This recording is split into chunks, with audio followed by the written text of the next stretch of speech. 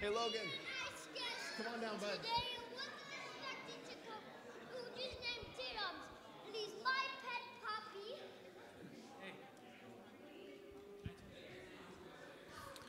All right, everybody. Good morning, good morning. Happy Sunday. We are going to sing a song here to begin. So please stand up wherever you are, at home, in person. Will the congregation please stand up? And we will begin worshiping our God this morning.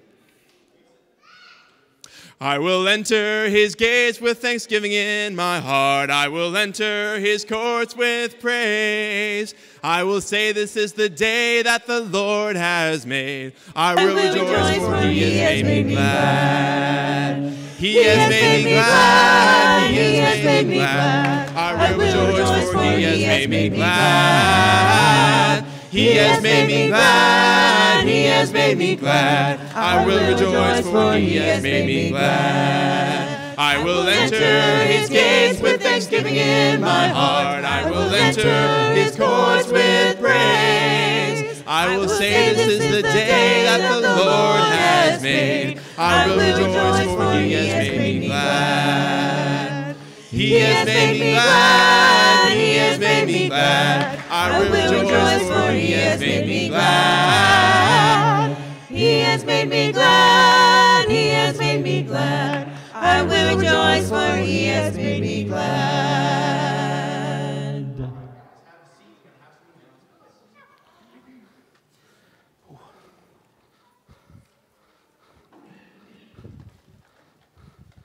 Good morning, church. Can you guys hear me? Hello. Yeah. Good morning. Good morning.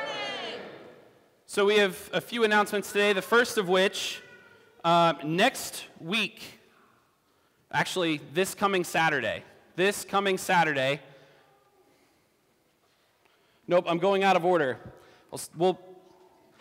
Good morning, church. Good morning, Justin. So, through the summer months, May, June, July, and August, we're going to be having one life group a month. For the month of May, we're going to be meeting on May 21st, immediately following worship. Ben's going to be leading that discussion, and what we're going to be talking about is living into biblical community. So come out and be a part of that. The theme for the meal, I believe, is no theme. No, it's your favorite meal. Your favorite meal. Your favorite meal. Here's what we're going to ask, though. Please still let Amy know what you plan on bringing, because if everyone's favorite meal is meatballs, then we're just going to have a ton of meatballs. So please let her know what you plan on bringing. But again, that's May 21st, right after our worship service. We're going to be sharing in that life group together. Next, this coming Saturday, May 13th. When? May 13th, which is this Saturday, okay? We're going to be having a ladies' breakfast here at the building, okay, from 8 to 10 a.m. Ladies, you will be served by the men of our congregation, okay? Food will be prepared. Food will be brought to your tables, okay? So all you have to do is sit and eat. It should be a good time for you.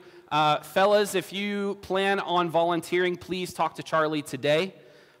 Food has already been purchased for the event, so if you would like to donate to help pay for the food, please talk to Charlie. And I believe we're asking men to get here at 7 in the morning. Okay? So ladies, you guys can show up anytime from 8 to 10. Guys, please be here at 7 if you plan on helping out. Everybody understand that? And that is when? Saturday, May 13th. Yes, good deal. And then lastly, today, Charlie has our closing prayer. His number is 330-316-2411. Okay, so if you have any prayer requests today, you can text those to Charlie throughout our service, and he will pray over those things at the conclusion of our service today. Yeah, right? On to youth worship, everyone. Stand on up, stand on up, stand on up. Quick, quick. We're going to start with a song. We're going to do a little out of order today. Potato chip, crunchy, crunchy.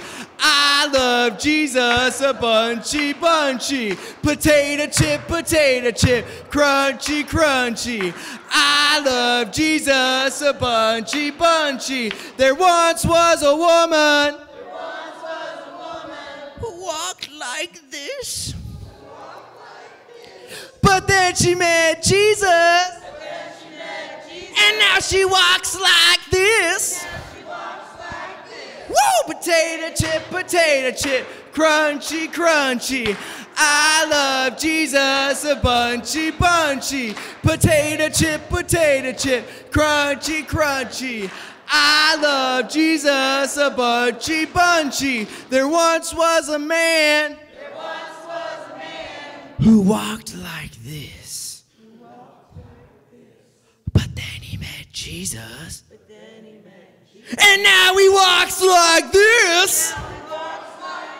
Woo! Potato chip, crunchy, crunchy. I love Jesus a bunchy, bunchy. Potato chip, crunchy, crunchy. I love Jesus a bunchy, bunchy. Kiddos, wait. It only makes sense to mention my dog here. My dogs, Linus and Aurora. And they tend to be country dogs, and so it's not about the potato chips, it's about the tater tots. They love themselves some tater tots. Tater tots, munchy, munchy. I love Jesus a bunchy, bunchy. Tater tot, munchy, munchy. I love Jesus a bunchy, bunchy. There once was a doggy who went, but then he met Jesus, and now he goes, tater tot, munchy, munchy. I love Jesus a bunchy, bunchy. Tater tot, munchy, munchy. I love Jesus a bunchy, bunchy. Sit on down. Who here loves Jesus? Yeah, I love Jesus too. Do you know in Matthew 22, children, say Matthew 22. It says there are two of the greatest commandments. Can anyone tell me what those two great commandments are?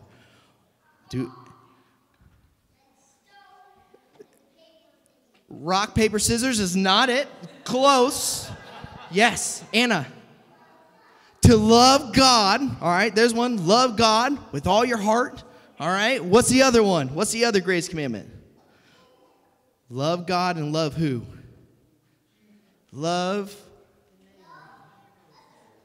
I'm hearing it whispered. Zakai, what is it? What is it? People, yeah. Love people. Two of the greatest commandments are to love God and to love people. How do we show that we love God, kiddos? How do we show God that we love Him? Yes, Jace. He loved us, and that's why we love Him, most definitely. How do we show God that we love Him? Yeah, Logan. We could give God presents, okay? Our giving, all right? We're going to talk about that later, all right? Through our giving, right? Our offerings. What else? What are ways that we show God we love Him? Any adults able? Oh, Kensington.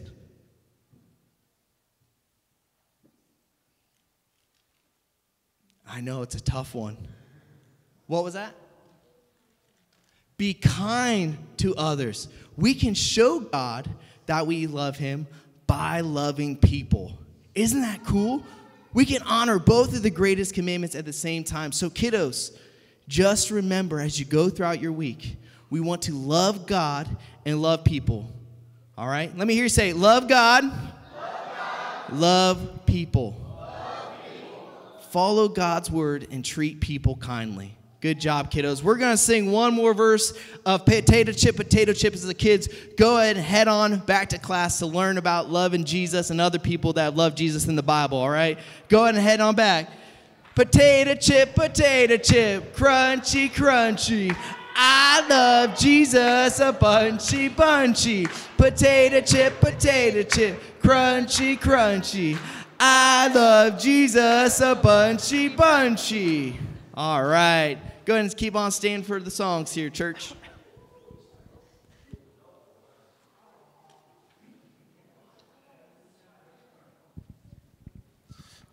All right. I don't know if this song will be as objectively entertaining as Potato Chip. But just as we sing, what I like to do, this may sound really obvious, but just to really focus on what the words are saying.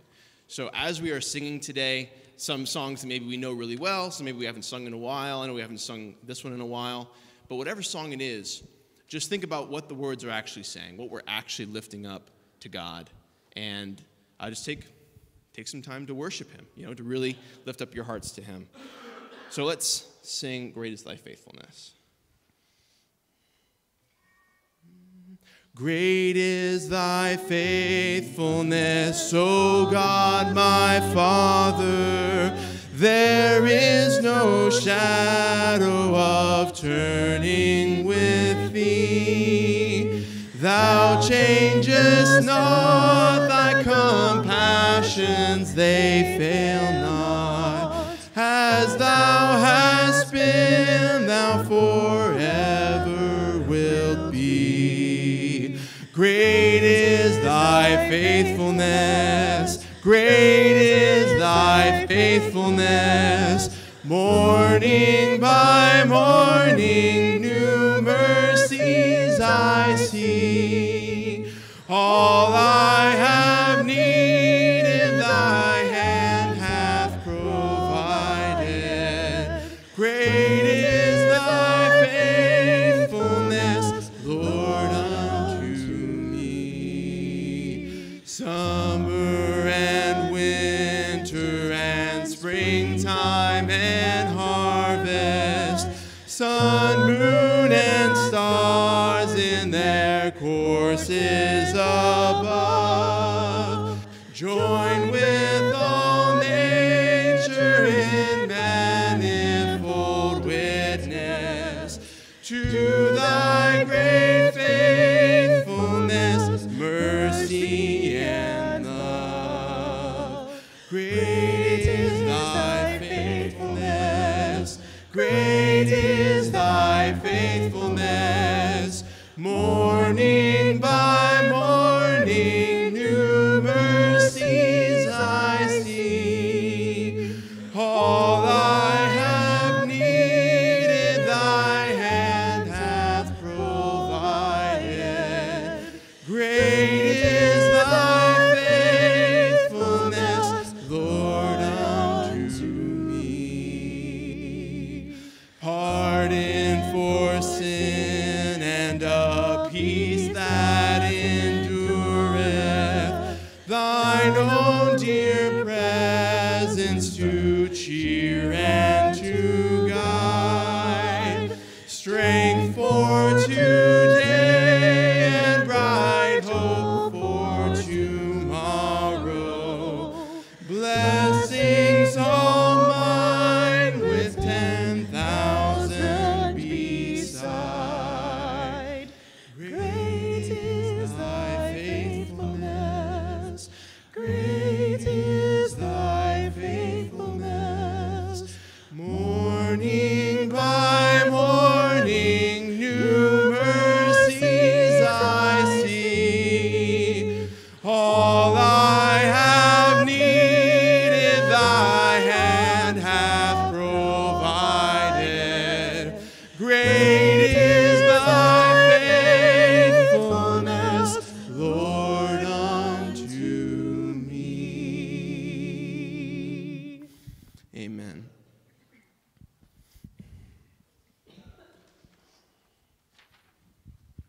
Sorry, I'm juggling a couple things here up on the podium. Okay.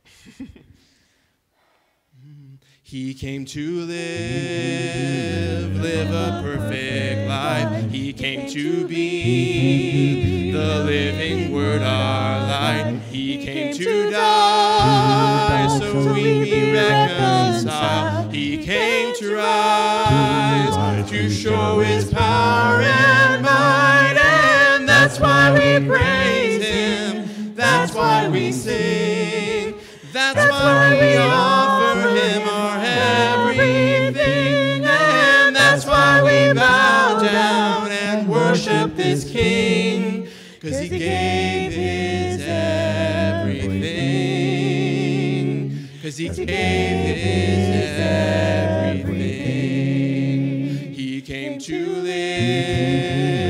live again in us. He came to be our conquering King and friend. He came to heal and show the lost ones his love. He came to go, prepare a place for us, and that's why we praise him. That's why we sing. That's why we offer him our everything, and that's why we bow down and worship this King, 'cause he gave his everything. 'Cause he gave his everything. Halle, hallelujah. Halle, hallelujah. Halle, hallelujah. Hallelujah. That's why we praise him. That's why we sing. That's why we offer him our everything. And that's why we bow down and worship this King, 'cause he gave his everything. 'Cause he gave his everything. Amen. All right, we'll sing Magnificat here, and then Dustin will get up and deliver his message. My soul magnifies the Lord. My spirit rejoices in God, my Savior.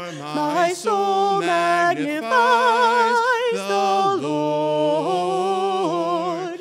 My spirit rejoices in God.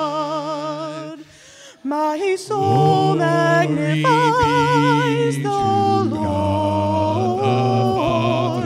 My spirit rejoices in God, my Savior. My soul magnifies the Lord. My spirit rejoices in God. My soul magnifies the Lord. My spirit rejoices in God, my Savior. My soul magnifies the Lord. My spirit rejoices in God. My soul magnifies the Lord. Mighty, our God rejoices has done great things. My soul magnifies the Lord. My spirit rejoices in God. My soul magnifies the Lord. My spirit rejoices in God, my Savior. My soul magnifies the Lord. My spirit rejoices in God. Amen. You guys have a seat.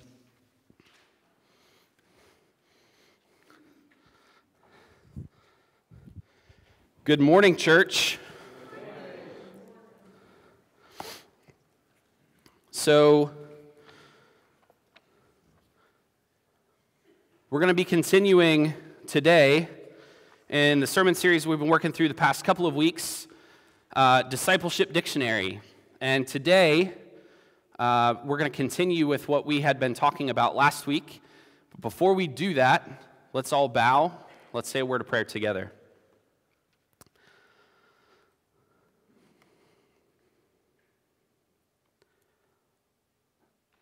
Father, you are so good. And God, you are loving and kind. You are gracious and merciful. God, you are mighty, and you are worthy of our praise. And God, there is none like you. God, I'm thankful for this moment that we've had to lift you up in song. And God, it's my prayer that this praise that we've lifted up to you is pleasing to you. God, that as we sing, we would come not distracted, but God, willing to lift up everything that we have to you. God, as we spend some time in your word this morning, I pray that you would move me out of the way. God, that your spirit would fill me, that your spirit would fill this place. God, that our ears and our minds and our hearts might be open and ready to receive this message. God, that we would not just hear it, but that we would also understand and apply it. God, this, probably more so than anything that we see in Scripture, is vital for us to know and to understand. And so, God, I pray this morning that you would give us the understanding that we need. Not just, God, that we would know this intellectually, but that we would put it into practice. God, that this would make its way from our head to our heart to our hands. I love you. I thank you for Jesus, God. I thank you so much for what he gave for us, God. The fact that he gave his life in our place. That he hung on that cross, taking our sin and bearing our shame. God, so that we might be free. And God, I thank you that Jesus, our Savior, is alive, so that not only has sin been dealt with, but death has been defeated. So that, God, now we don't have to live in fear, but we get to live with hope. Hope of a life that starts with you now and lasts forever. God, I pray these things in the name of your Son, Jesus. The church said, Amen. If you have a Bible, go ahead and open to Matthew chapter 22. That's where we're going to be this morning. Matthew chapter 22. Before we read, you guys ready for a review? Yes, sweet. 2 people are. So, in the first week of this series, we looked at the Great Commission, right? And we had determined that there are 4 things that Jesus mentions in the Great Commission as it pertains to mission. The fourfold mission of the church. The first one was what? Go. Yeah, Grandma Ray's not here. She doesn't have her notebook, so she can't say all these. Go. What's the next one?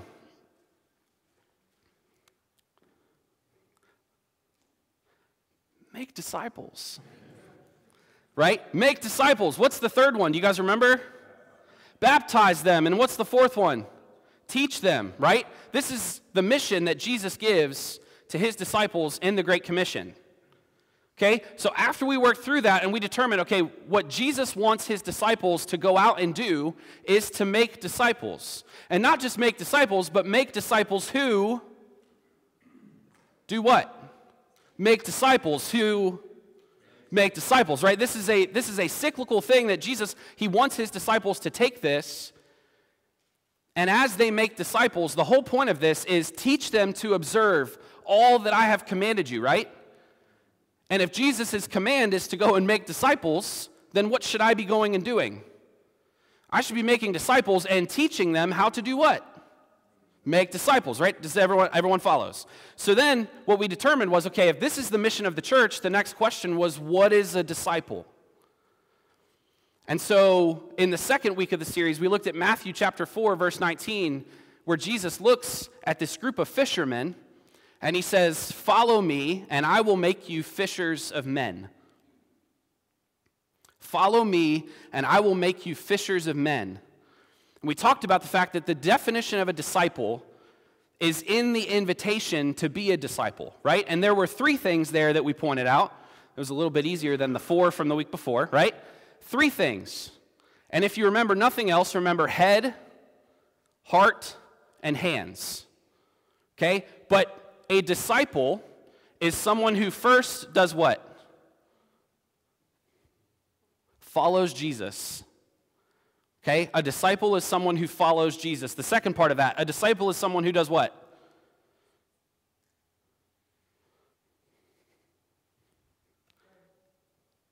Is changed by Jesus. Right? So, disciple is someone who's following Jesus, that I make the conscious decision to follow him, and I make him the head, I make him the authority figure, I do what he tells me to do, I follow after him, right? So a disciple is someone who follows Jesus, is changed by Jesus, and where does that start? In the heart. That I am transformed from the inside out. That as I follow Jesus, the expectation for me is that I do not look the same all the time. For my entire life that I've decided to follow him. The goal is that as I follow Jesus, I begin to look more and more like him and less like me. And the third part of following Jesus, after following him, or the third part of being a disciple, after following him and being changed by him is what?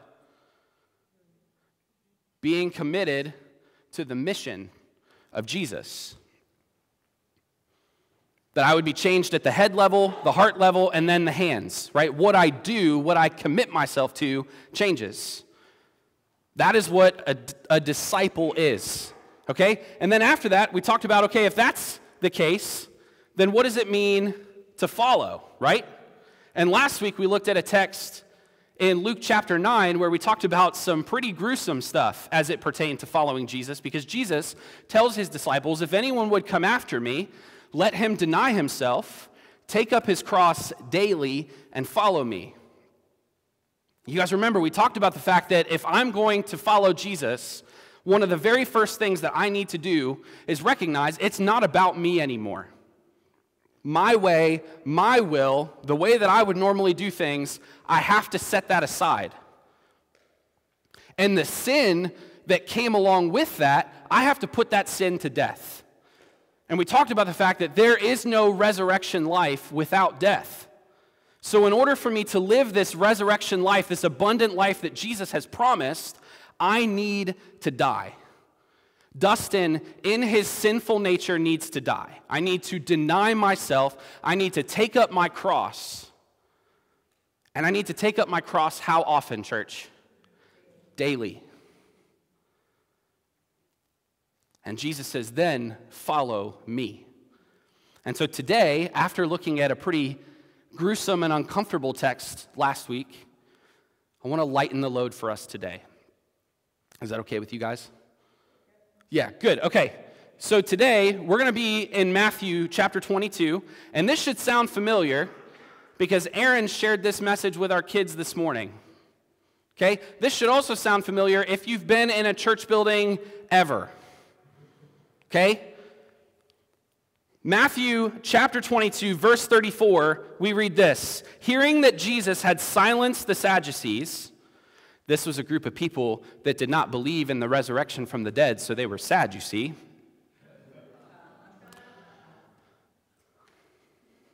I appreciate the pity laugh. That made my day. Hearing that Jesus had silenced the Sadducees, the Pharisees got together.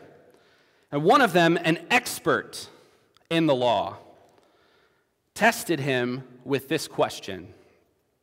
Now, this happened a few times, at least that we see recorded, where Jesus is tested.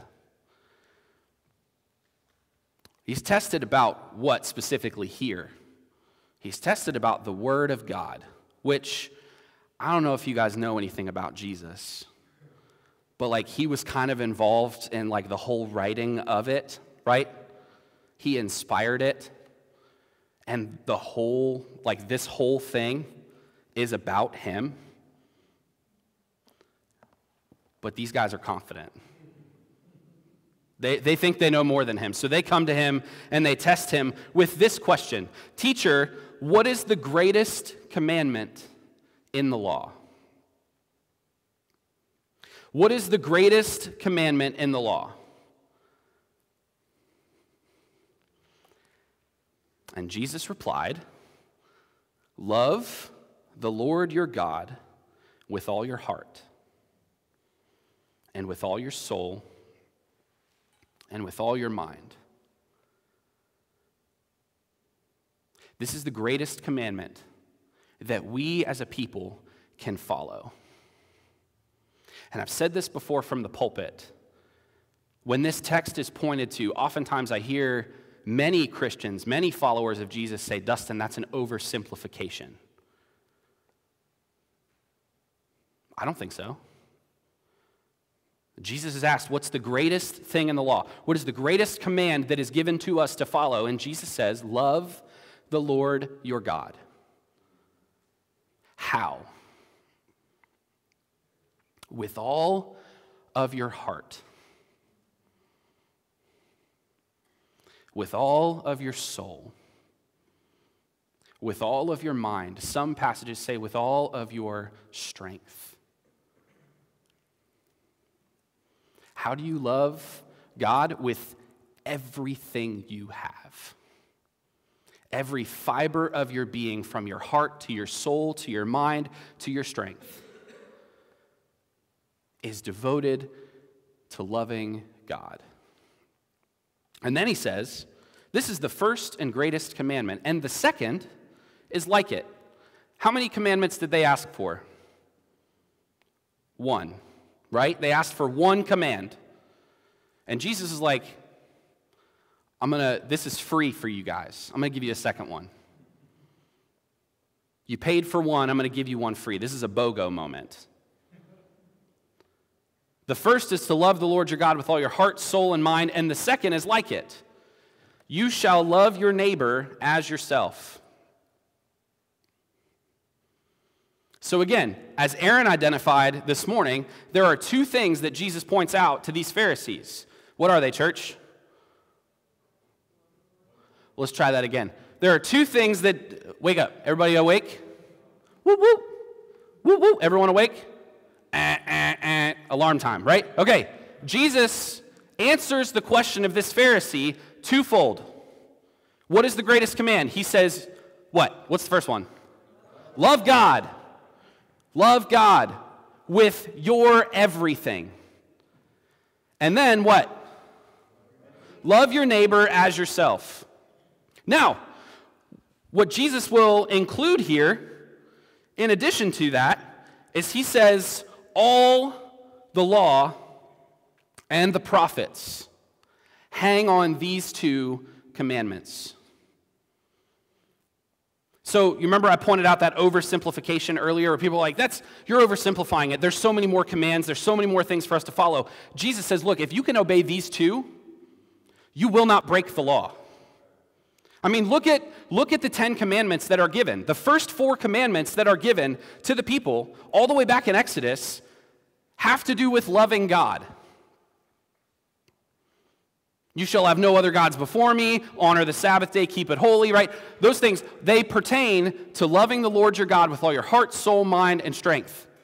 And then you look at the next 6 commandments, and what do they have to do with? Your neighbor.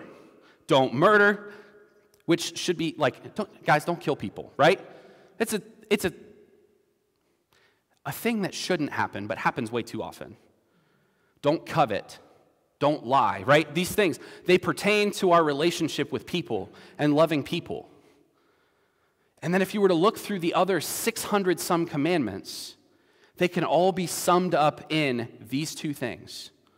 And Jesus says, look, if you can love God with all your heart, with all your soul, with all your mind, and you can love your neighbor as you love yourself, you will not break the law.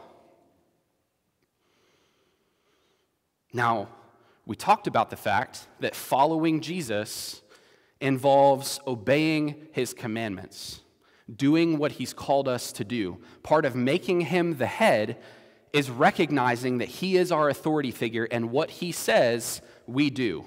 Yes? Everybody understand that?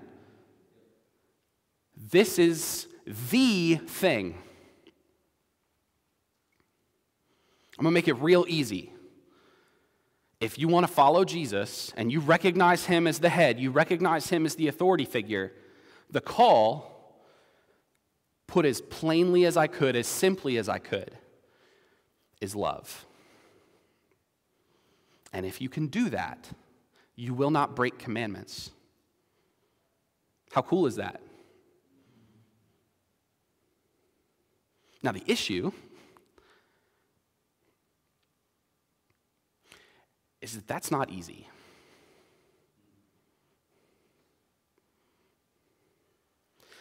Loving the Lord my God with everything that I have is not easy, because if I have to love him with everything that I have, and I place him above everything else, then what do I have to do in order to do that?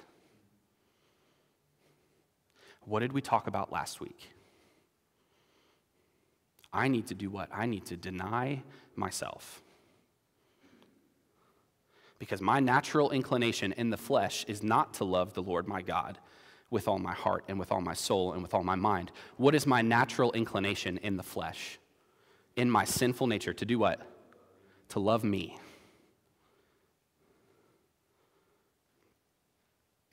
That's not easy.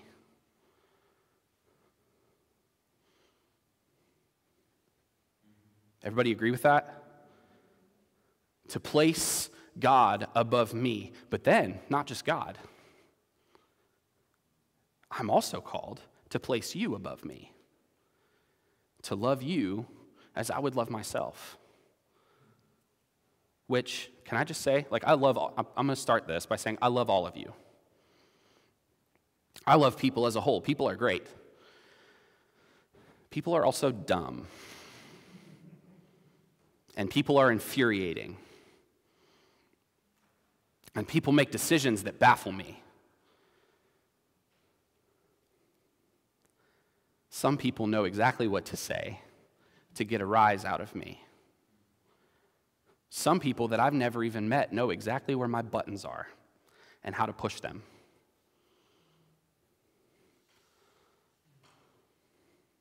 And so how do I do that? And here's the thing. When I look at what God has done for me,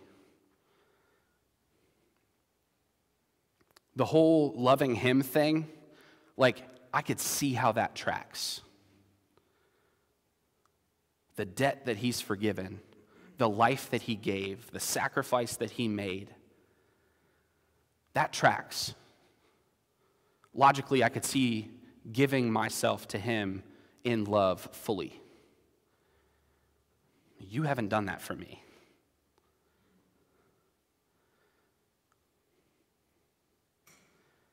That's hard.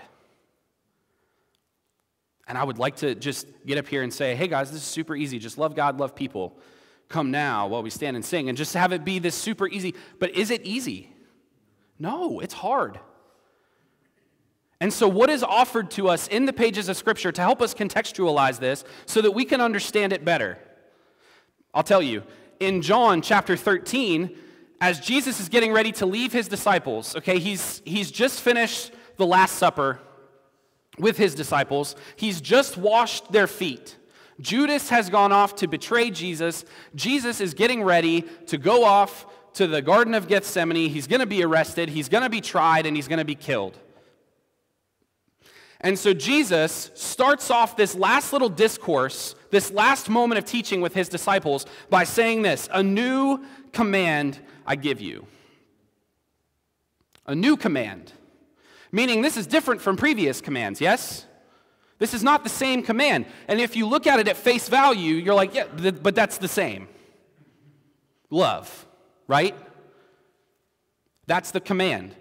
But pay attention. A new command I give you, love one another. Still the same? Yes. As I have loved you. How was I supposed to love my neighbor, according to Matthew 22? as I love myself, right? Love my neighbor as myself. Now, the call is not to love you as I would love me. The call is to love you how?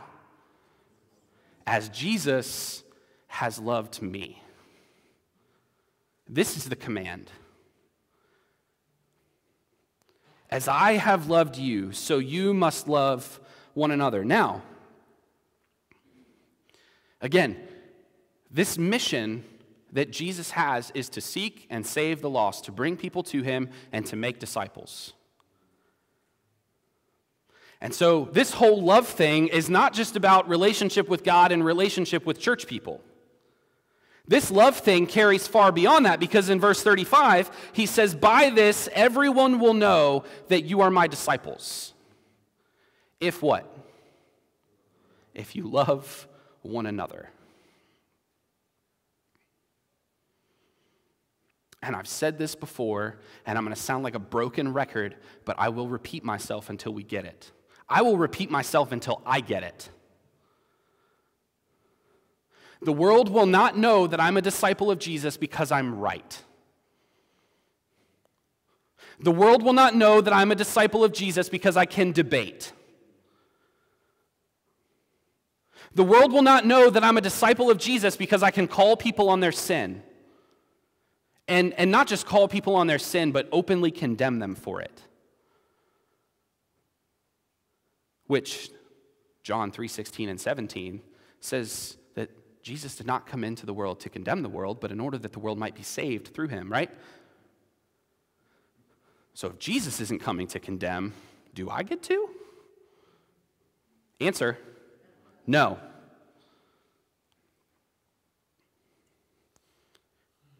None of those things show the world that I am really a disciple of Jesus. Posting things to get a rise out of people on Facebook does not show people that I'm a disciple of Jesus. Does everyone hear me?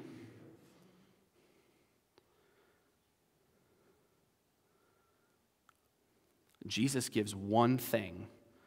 He says, by this, the world will know that you belong to me, that you follow me. And that is what? Come on. Love, like he has loved you.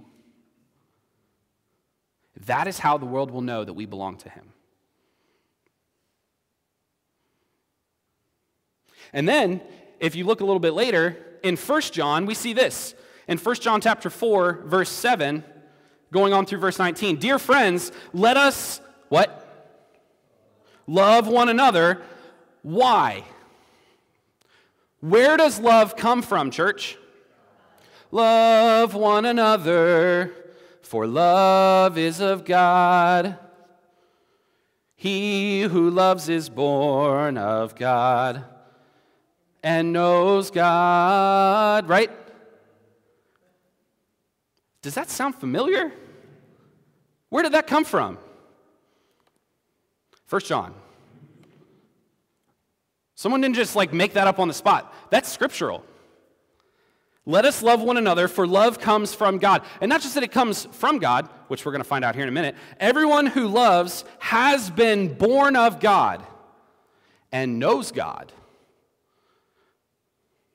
So love is a natural result of me being born of God and knowing God. Not just knowing about God, knowing God. Being in relationship with God. And then he says, whoever does not love does not know God. Uh-oh. If I don't love, I don't know who God really is. Why? Because God is what, church? Love. Not just that he teaches love, not just that he has the capacity to love, not just that he gives us the example of love. God is, by his very nature, love.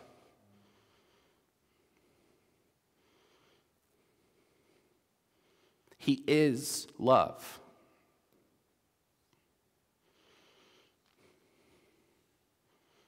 And we'll come back to this. Let's continue. Okay? Verse 9. This is how God showed his love among us. He sent his one and only Son into the world that we might live through him. This is love. Not that we loved God. Pause. Church, this whole process that plays out in Scripture, from beginning, the very beginning, when Adam and Eve broke the world by sinning, this whole thing where God is continually reaching out to his people and making covenants with his people and forgiving and extending grace and mercy, and God does not do that because of how much they love him. Do we understand this? This is a theme throughout the pages of Scripture. As a matter of fact, if you look in John chapter 11, this baffles my mind. In John chapter 11, we find the story of Lazarus. You guys are familiar with this story? Have you guys heard this story? Lazarus is sick, so Mary and Martha send a messenger to Jesus. And what does the messenger say to Jesus? Lord, the one who loves you is sick, right? No. Mary and Martha do not appeal to Lazarus' love for Jesus. I find that fascinating. Why would they choose to not appeal to him based on Lazarus' love for him? Or really anybody's love for him? Because my love is incomplete and broken. What do they appeal to? Lord, the one whom you love is sick.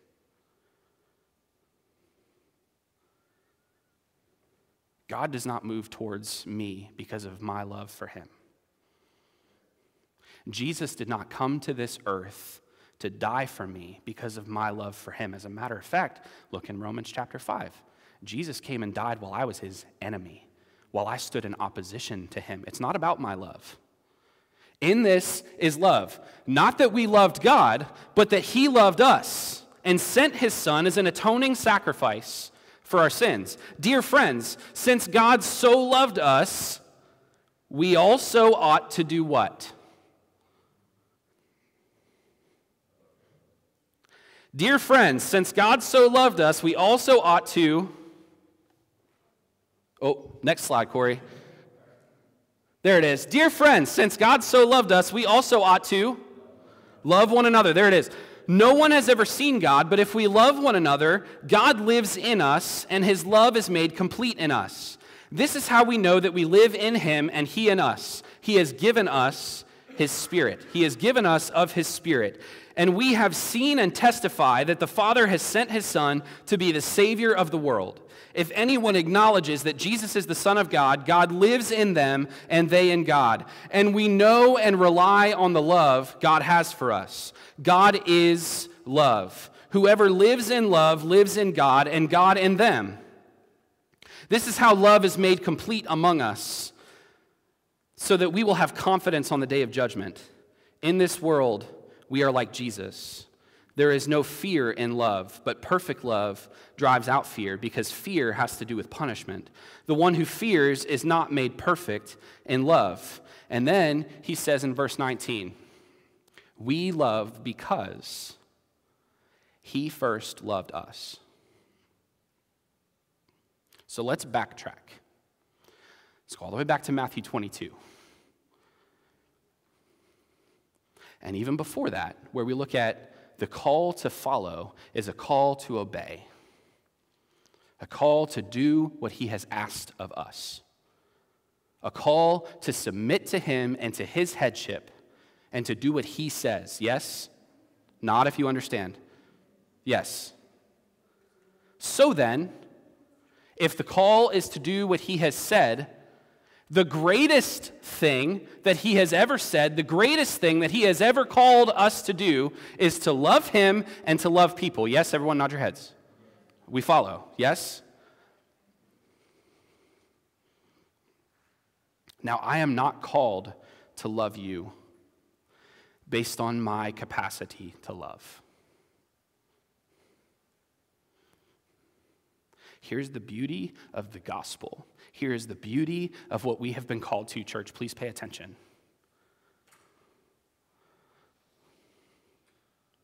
In the call to love is also an invitation for us to pay attention to love.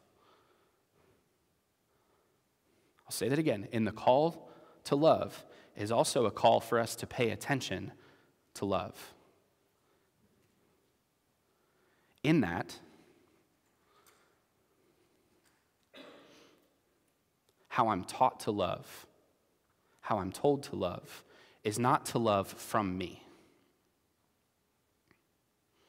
I am taught to love by looking at the one who did so perfectly. I am taught to love by the one who, by his very nature, is love. And how that has been demonstrated is that he made the motion to love me first. But Dustin, people are terrible. You're right. So are you.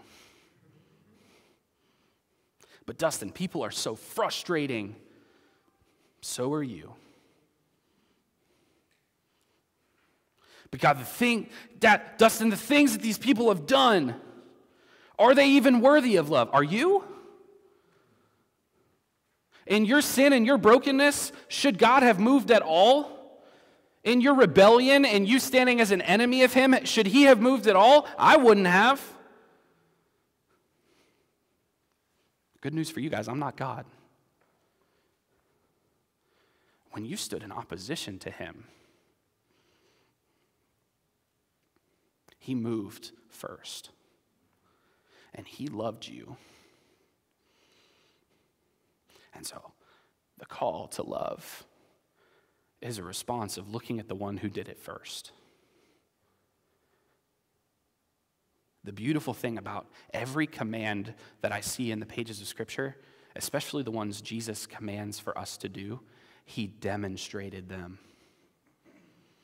The call to love is no different. Jesus very perfectly shows us what it looks like to love the people around us. And we see this as Jesus denies himself and takes up his cross and walks to Golgotha. He's not just dying for the good people, if those even exist. He was lifted up and crucified, not just for those that chose to follow him, but also for those that spat on him, for those who hurled insults at him, for those who whipped him and beat him, even for the one that kissed his cheek in the garden and betrayed him, and for the one who denied him 3 times before the rooster crowed. He gave his life for even the worst of people.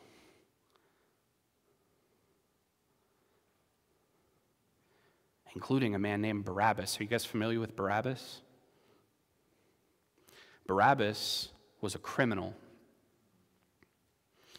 And at the trial of Jesus during this whole time that this is going on, it's a tradition to release a prisoner to the people during the time of Passover. And so Pilate gets up and he goes, all right, which one do you want? Do you want this Barabbas guy or do you want Jesus? Now, Jesus has done nothing wrong. Jesus has healed. Jesus has spoken about nothing but love and care and kindness. Jesus resurrected people.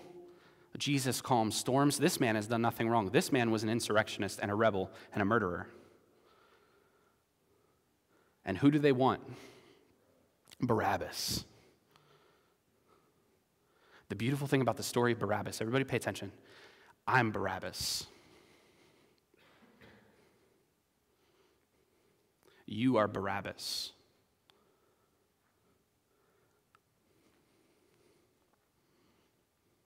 Jesus demonstrates beautifully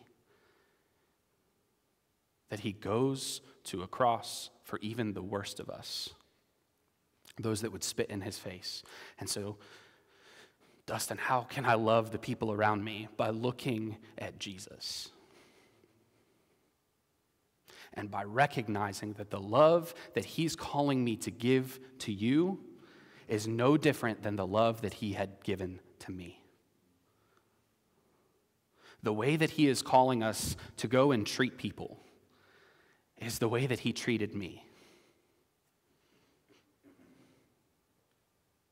And the way that he is calling me to deny myself and take up my cross daily and follow him, and potentially walk to this place of suffering, is exactly what he did for me. So why follow? Not just what does it look like to follow, why even do this in the first place? We do this not as an attempt to earn favor from God because he already loves us. We do this as a response, church, to what he has done. We love because he first loved us. Because he made the first move, we are now called to make the first move. Because he was a person of peace, I am now called to be a person of peace. Because he made the move to live sacrificially, I am now called to live sacrificially. Not because I'm trying to earn anything from him, but because I know that everything I have is because of him. The grace, the mercy, the forgiveness, and the love that have been poured out are because of him.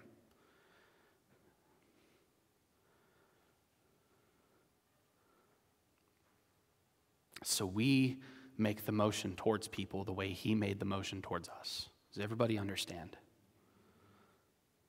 This is the beauty of the gospel, and this is the beauty of what we've been called to as people. And as I say all of this, I just want to clear the air. Does that mean that this ceases to be difficult? No.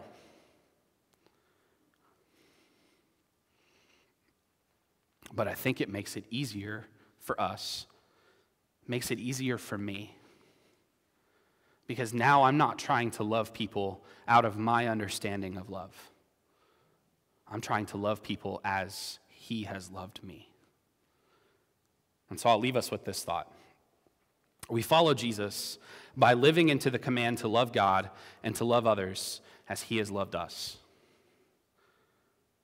So last week, we talked about following Jesus in terms of living sacrificially.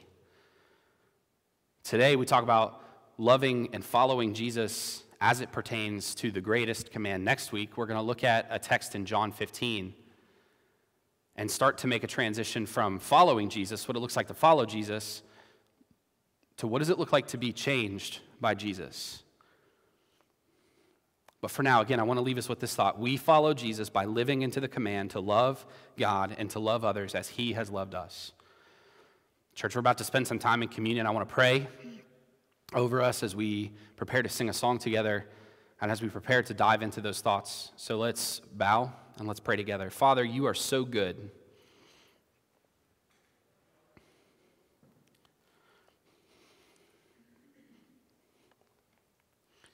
And God, as I look at Jesus, I am reminded of the fact that I am so unworthy of what he has done.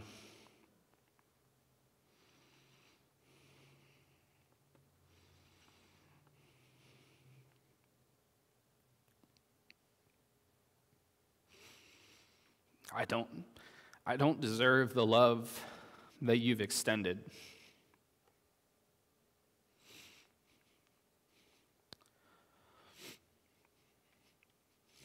But God, thank you so much that it did not depend on that. That you coming and rescuing me did not depend on my worthiness.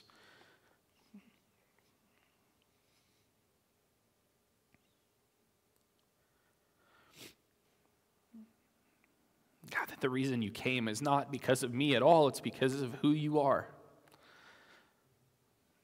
And how much you love us in spite of our brokenness, in spite of our weakness, in spite of our sin.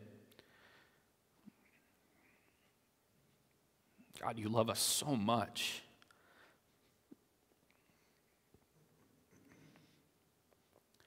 And God, in light of that, you have called us to do the same. And so, God, may we take the example of your Son, Jesus, and God, may we love you the way that he has demonstrated love. God, that we would live sacrificially. God, that we would give you our heart, that we would give you our mind, that we would give you our soul, that we would give you our strength, that we would love you with everything that we have, mindful of what you've done, and in response to what you've done. And then, God, day by day, teach us how to carry that love to other people, to show them and to demonstrate to them what you have given to us.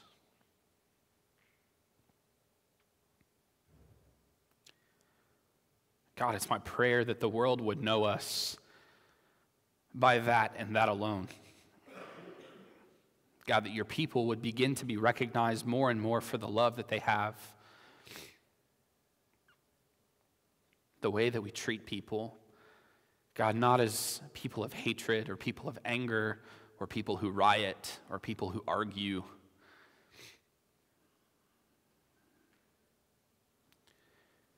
God, may we live and love as you have loved us. God, as we take time now to remember the sacrifice that Jesus made that demonstrated that ultimate love, God, I pray that we would take a moment now to examine ourselves and our hearts. God, not to beat ourselves up, but to find joy in this moment, to celebrate what you've done. God, that we've been set free from our sin, set free from our guilt and shame, set free from death because of what your son Jesus has done. And God, again, may we, after this moment, begin to live into that in response to everything that you've done for us. God, may we love you and may we love people. God, again, I'm thankful for Jesus. I'm thankful, God, so much that it's in Jesus Christ, our Savior, that we have hope because he is alive.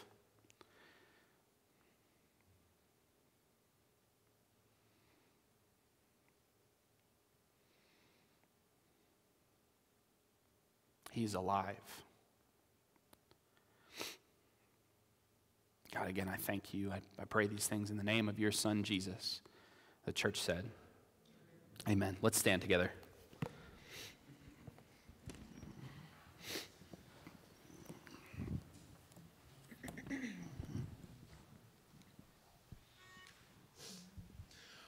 All to Jesus I surrender, all to him I freely give. I will ever love and trust him, in his presence daily live. I surrender all.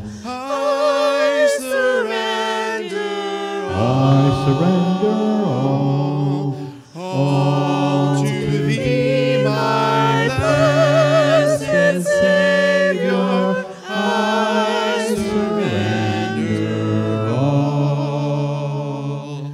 All to Jesus I surrender, Lord, I give myself to thee. Fill me with thy love and power. Let thy blessings fall on me. I surrender all. I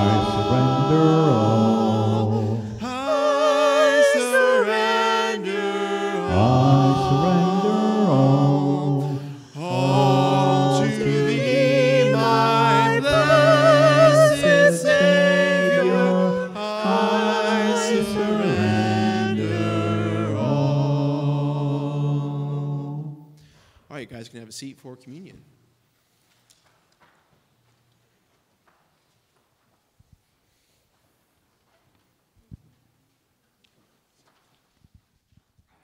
Oh, okay.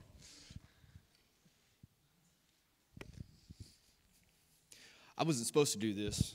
Matt Christie's sick, so let's run it. I was telling Kat, this last week we were in Jamaica, and beautiful time there, as you can see from the sun-kissed skin that I have. We had an all-inclusive resort. It was fantastic. We spent most of our time out by a pool, sitting there, just getting away from life, getting away from reality. Except there was this really annoying factor regarding our resort, and that was that we were close to the airport. And so you'd be laying there, and then you'd hear this loud sound of the plane that would go by. And you could see people get annoyed by it because when you're in paradise, the last thing you want to do is think about going home. But 5-6 times a day, you would have this plane that would fly over. And I told Kat, I said, this is a perfect illustration for what we deal with. Because so often, so many times in this world, people just want to numb themselves and they want to get away from reality. But church, this world is not our home. We are just passing through, and we need the reminder, like an airplane flying over top of us, that this world is not our home, that we are just passing through. Too often we get caught up in so many things. We run to work, we run to our hobbies, we run to our kids' sports. This world is not our home. We're just passing through. The Hebrews writer says this. He says, so Jesus also suffered outside the gate in order to sanctify the people through his own blood. Therefore, let us go to him outside the camp and bear the reproach he endured. For we have no lasting city, but we seek the city that is to come. Through him, let us continually offer up a sacrifice of praise to God, that is the fruit of lips that acknowledge his name. Every week, the church has gathered for centuries upon centuries to offer him praise, to offer this reminder, to take part in communion, to be reminded that this world is not our home. We are just passing through. And so if you would, join me, and let's remind ourselves of what Jesus has done and the reality to come, that this world is a fading place. Let's go to God in prayer. Heavenly Father, thank you for your grace and your mercy to us. As Dustin communicated, it is fantastic. It captures our heart and captures our mind. And Lord, it is our prayer that it would capture our behavior. And Father, that we would live in line with your desires. Father, as we partake of this bread, may it not be lost on us that this moment is meant to echo in to our future reality. And Father, that we would live for you continually when we are at work, when we are with friends, when we're at home. It's in your Son's precious and holy name we pray. And the church said, amen.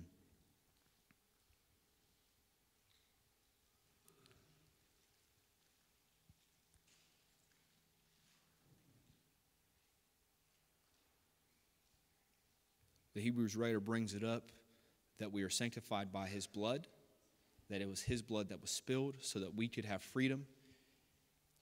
Part of communion is the fruit of the vine, that little piece of juice that you have in that container that represents his blood that was poured out for the forgiveness of our sins that he took on himself. Let's go to God in prayer. Heavenly Father, thank you for the blood that was spilled, that sanctifies us. And Father, may we continually offer up a sacrifice of praise to you as our God, our King, and our Savior. It's in your Son's precious and holy name we pray. Amen.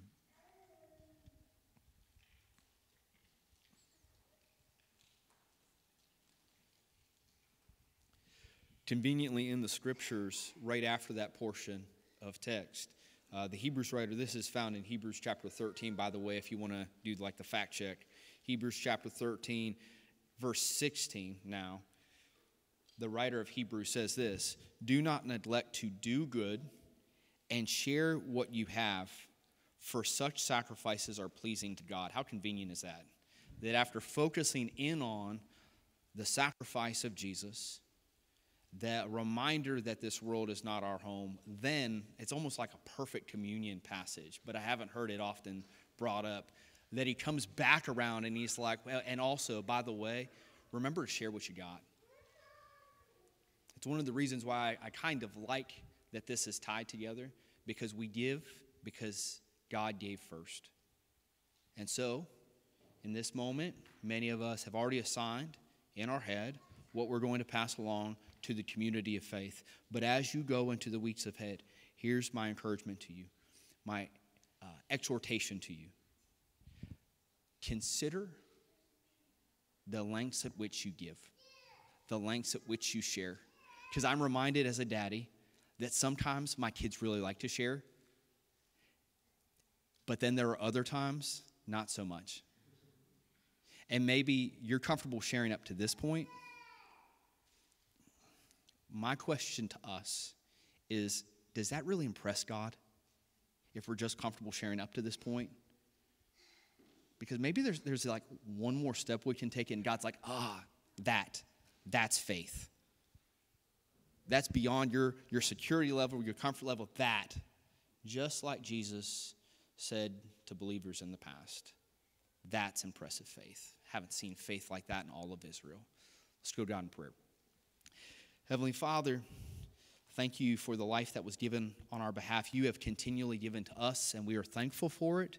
Lord, we ask, we request that you would give us faith that would give generously, that would set aside and share, that we would be rich in good works. We love you. It's in Jesus' name we pray. Amen.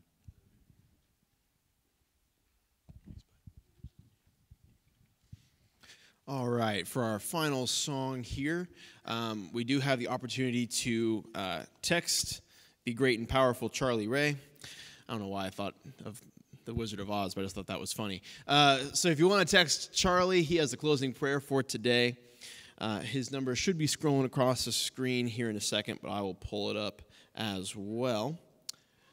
So it is 330-316-2411. If you want to text him your prayer request, you can do that at this time. You can also come up front during this song if you would like the congregation to pray over you. With that being said, let's stand and let's sing our final song.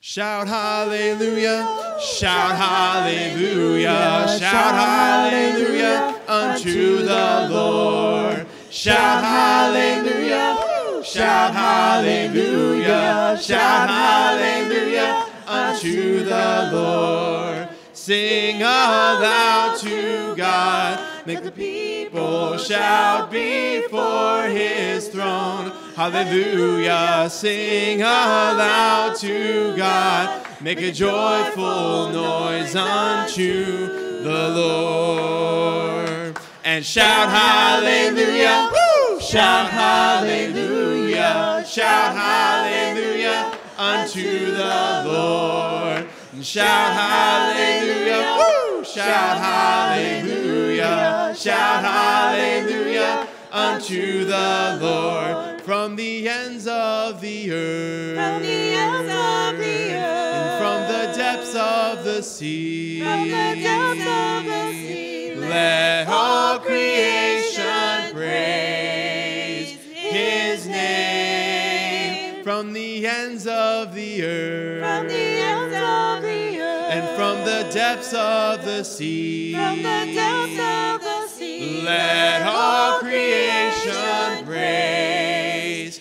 his name.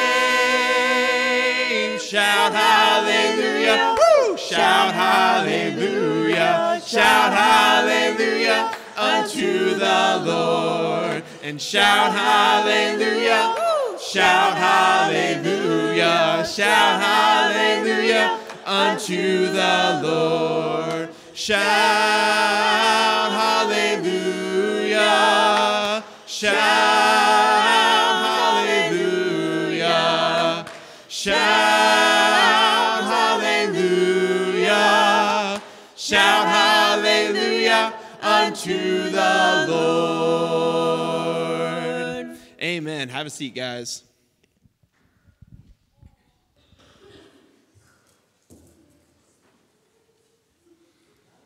Good morning, church.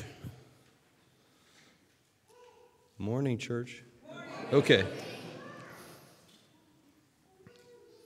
Got quite the list of prayers.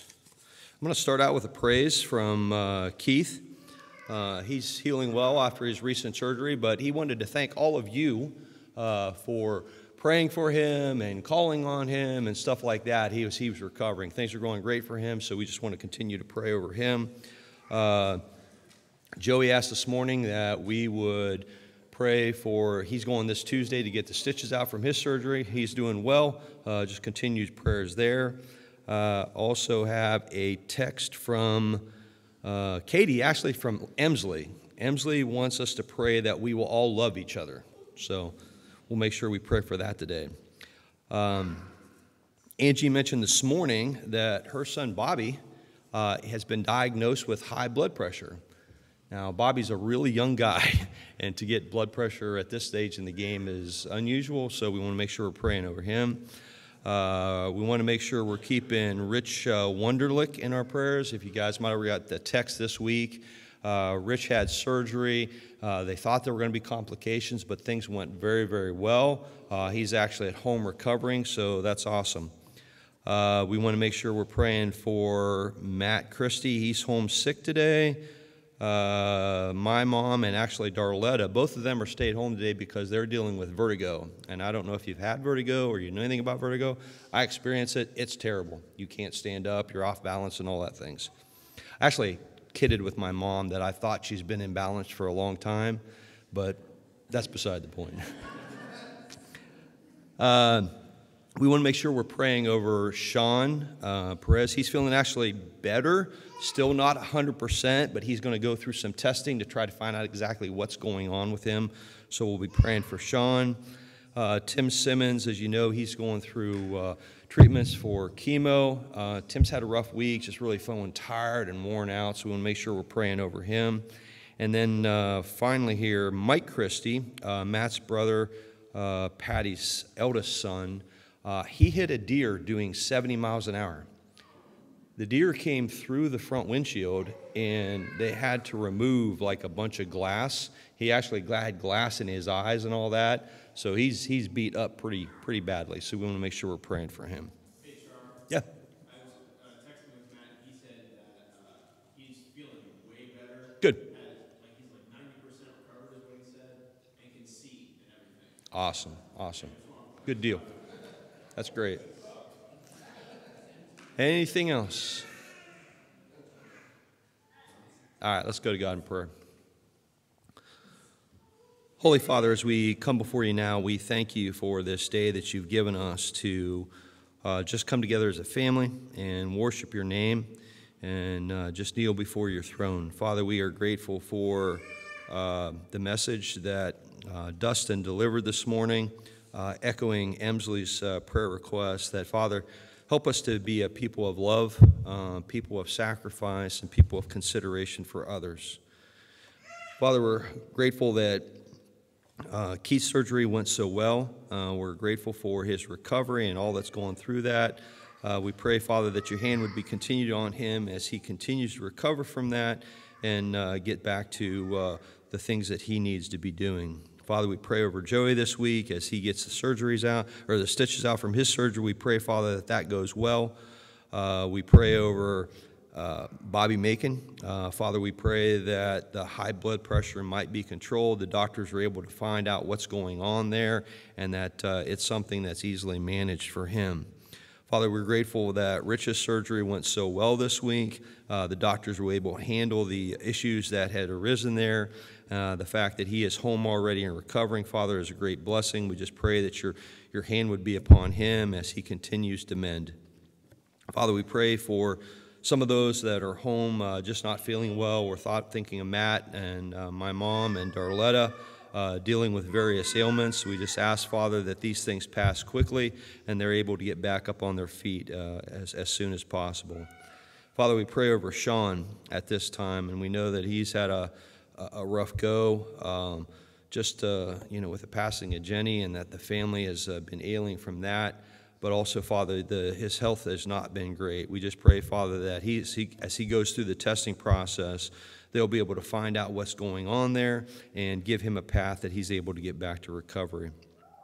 Father, we ask that you be with Tim, as this has been a hard week for him, just feeling tired and without energy. We just ask, Father, that he's able to feel your strength and your power, and he's able to deal with the treatments that he has been going through. Father, we are grateful that Michael has had such a speedy recovery from his accident. Father, such a scary thing, a close call with what he is going through, and we just pray for his continued improvement. Father, as we leave this place this day, we just ask, Father, that we might be a people of love, that we might be in consideration of the tasks that we're called to. Father, we pray that we would put you first in our lives, and Father, that we would act like your Son to those around us and extend love to them. Father, we are grateful for your Son, grace, mercy, and salvation that we find in him, and it's in his name we pray. Amen. Have a great week, church.